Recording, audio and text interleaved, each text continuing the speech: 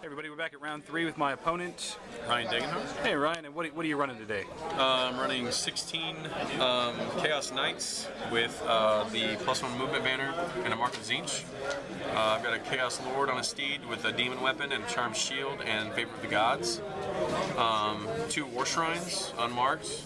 I've got warriors, Mark of Tzeentch with a blasted standard, halberds and shields with my exalted DSB, who's got the talisman of preservation.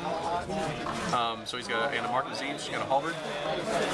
2 level 2 wizards. One's got the infernal puppet, the other's got dispel scroll, and then a unit of 40 marauders with great weapons and a Mark of Thorn.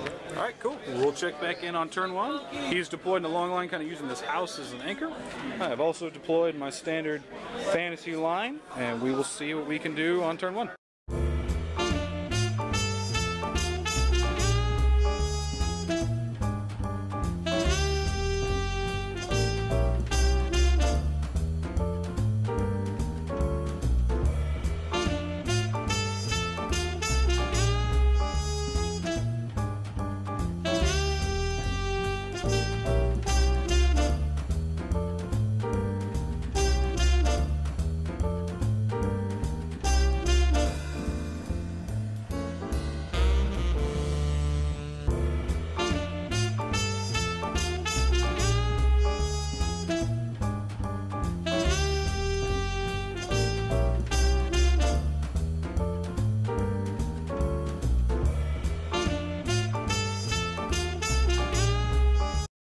After turn 1, he moved up, trying to see what could go on.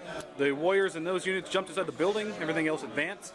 The guys inside did an irresistible spirit leech that didn't hurt me, but did both wound to each of his casters, so that was a cool magic phase. Do some shrine shenanigans. He is divine, blessed, and all that kind of good stuff, so he's got a 4-up ward on his lord, and the whole unit's 3-up, and it's all kinds of nasty, so we'll see what I can do on my turn 1.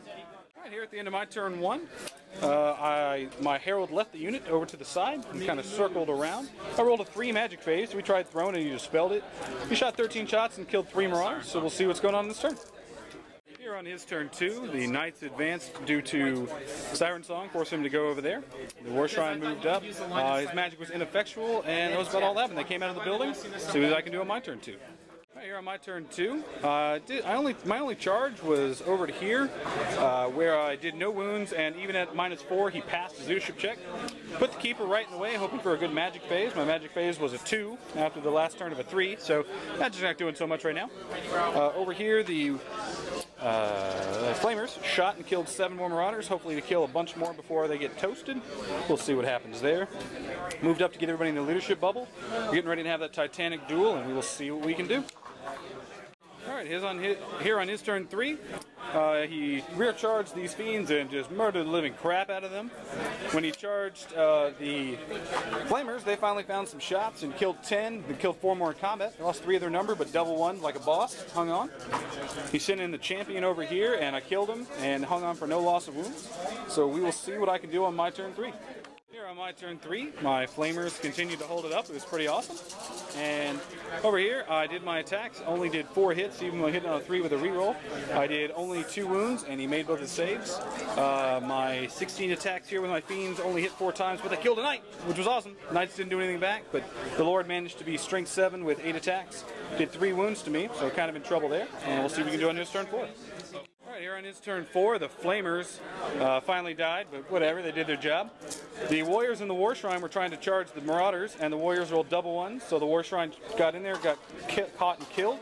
This combat continues. She's got 1 wound left. I haven't managed to win him. He's made a lot of saves, and we will see what I can pull out on my turn 4. Here on his turn, on my turn 4, he finally killed my keeper. He made, I think it was 12 or 14 4+ saves and never wounded him once. It's pretty awesome. And my magic again did nothing. I never could cast a spell. I did kill a wizard with a magic missile. That was pretty cool. It was mostly just to get a wound back on the big lady. Held over here, down, running out of guys, and we will see what I can pull out on my turn 5. Alright, here on turn 5, very little happened, some casting, nothing really moved around. The Lord rolled really poorly, and this guy held on, taking a wound. So we will see what I can do on my turn 5. Alright, here on my turn 5, I charged in and got Mind Razor off. I did 22 Strength 8 wounds and only killed 5 knights. Didn't do any wounds to the Lord. He made all his saves again. And he killed about 11 demonettes back, beat him up pretty bad, but they were steadfast. And we will see what he can do on his final turn.